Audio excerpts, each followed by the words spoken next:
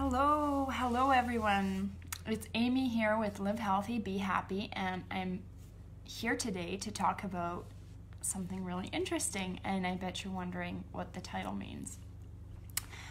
Hiding behind your computer. Well, I don't literally mean like hiding, like playing hide and seek with your kids, although that would be fun too. It might cheer you up a bit, laughing. I know the other day, we were playing hide and seek with the girls, and my oldest daughter, she must be getting really good at hiding, because literally we could not find her for the longest time, and I was like, okay, this is not very fun anymore. You're hiding. But anyways, that's not the hiding we're talking about. What I'm talking about is, I'll tell you a bit, like before I had kids, I feel like there was a time before computers and social media, it was and before we had phones, before we, electronic device phones, iPads, tablets, all these things, right? So it was a different time.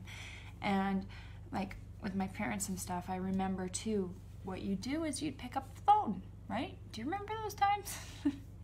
Or even, your device phone, whatever kind of phone you have, one that you actually talk with somebody, you call them and drop by for coffee, tea, you chat with those people through picking up a phone. And if you're popping on live, oh, my phone is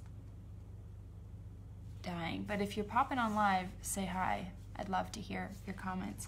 So you pick up a phone and you chat with people. Now, I remember after having my first baby, and it was like several months later, I remember having this moment of like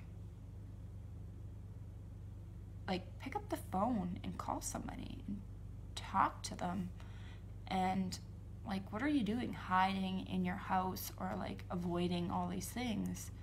And I was avoiding all these things that were just overwhelming, seeing people getting out there. It was just felt like too much to get out, right? So it's something to ask yourself is, are you hiding and only connecting with people online or through like texting or posting things or whatever? Like, is that kind of your way of avoiding that contact? Because that human face-to-face actually interaction is so important for us.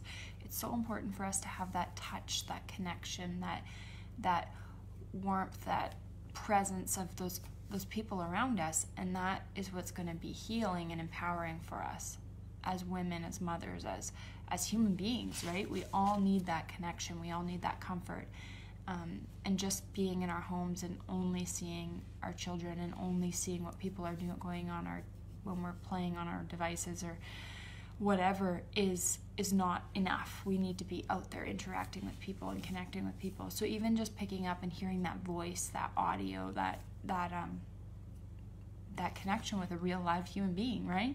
So I remember that moment, that aha moment of like, hey, you don't need to be messaging everybody.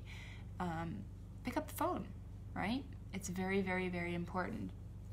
And I have to remind myself every now and then, it's not something that, any of us, I think, are perfect at these days, but it's a reminder for all of us, no matter who we are, that we should be, for our own needs. I don't use the word should very much, but because there's a need behind that, right? So it's like for our own needs, for that human interaction, we really should put an effort towards making that happen, right? So, making an effort to getting out to groups rather than hiding and doing that socializing with moms in groups on Facebook. Yeah, groups on Facebook are great when you can't get out, when there's other barriers to getting out and you need to ask those questions, to have that quick chat, in the middle of the night when you're awake late, nursing your child, having a colicky baby, whatever, right? Whatever's going on in your life and you need, those groups are great.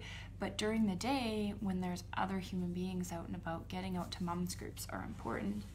So are you, ask yourself, are you hiding behind that device, that tablet, that computer, and avoiding going to these things and doing that? Are you comfortable just staying home? And is that your comfort zone in messaging, texting, posting on Facebook? Is it easier for you to be doing those things? Is that causing you to avoid having these real human interactions? Something to think about. Let me know in the comments if you're watching the replay. I'd love to hear your feedback. I always love hearing your feedback, guys, and I always love knowing what's going on and if this makes sense to you. Like, I don't know.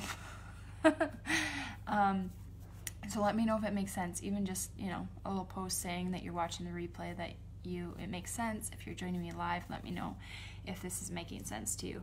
So what we're talking about is, getting out of that comfort zone, avoiding the things that you may be avoiding those things that you are, excuse me, that would increase your human interaction, where you are connecting with other people. So ask yourself, what are you avoiding? Are you avoiding that connection? Are you avoiding that human interaction because it's easier for you to stay at home and just text and just, even picking up the phone? Is that something you're avoiding doing? Is that a difficult task to actually call somebody? So ask yourself those questions, and then what I encourage you to do is today, there's lots of time today. I know for everybody, unless you're watching the replay and it's like, really late at night, maybe push it to tomorrow, but there should be lots of time left in today's day, hopefully. And then what you can do is call somebody. I encourage you to pick up the actual phone and call somebody. Who can you call and talk to, right? That's going to make a big difference in your world, is just calling somebody. Who do you love and care about, or that loves and care about you enough to talk to have that conversation that we all crave and need as human beings, right? I also encourage you to think about what mom and tots group, what parenting, baby, new moms group can you attend? Can you seek out a group and just get out of your comfort zone and go and do that? Let me know. Do you have groups that you go to on a regular basis or not? Are you avoiding those things? Let me know. Are you able to set up a play date with another mom or a friend or a neighbor, or even a new mom that you maybe just met or that is kind of down the road from you and you haven't introduced yourself to? Can you say, hey, do you want to go you could go to a park or a coffee shop or, somewhere where it's a neutral ground if it's somebody you've never met? Can you do those things? Let me know in the comments. Let me know if that's something you can do to step out of your comfort zone, to stop hiding behind your device, your tablet, your computer, if you may be doing that, right? Let me know if that makes sense.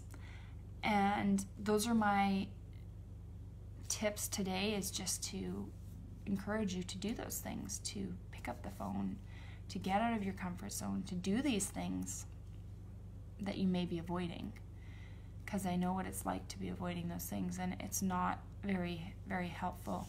And I know it was always helpful for me to have somebody else call me and say, hey, let's go do stuff, let's get out of our house, and I had to make an effort in my head to be like, okay, this is a sign that I need to be listening to them. I need to be going out and doing this sort of stuff, right? So can you make that switch so that when somebody does call you and encourages you to come out, can you be like, yeah, let's do this? Or remind your friends or family that's asking you, maybe right now is not a good time, but please make an effort of calling me next time because I need to get out. Or can you call me tomorrow at this time? And make a point, make a structured plan so that it's gonna happen, and make it happen, right? All right, ladies, that's all I have for you today, but let me know in the comments, let me know your feedback. I'd love to hear it. Talk to you soon. Bye-bye.